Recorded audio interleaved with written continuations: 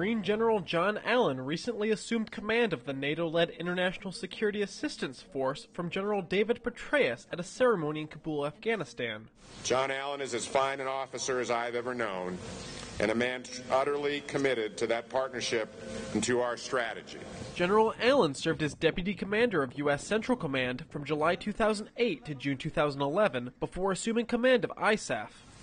It is my intention to maintain the momentum of this campaign, this great campaign on which we have embarked. I will continue to support in every way possible the recruiting, the training, the preparation and equipping, and the fielding and the employment of the Afghan National Security Forces. Allen was promoted to 4-star general prior to the change of command. From Washington, I'm Corporal Michael Krysinski.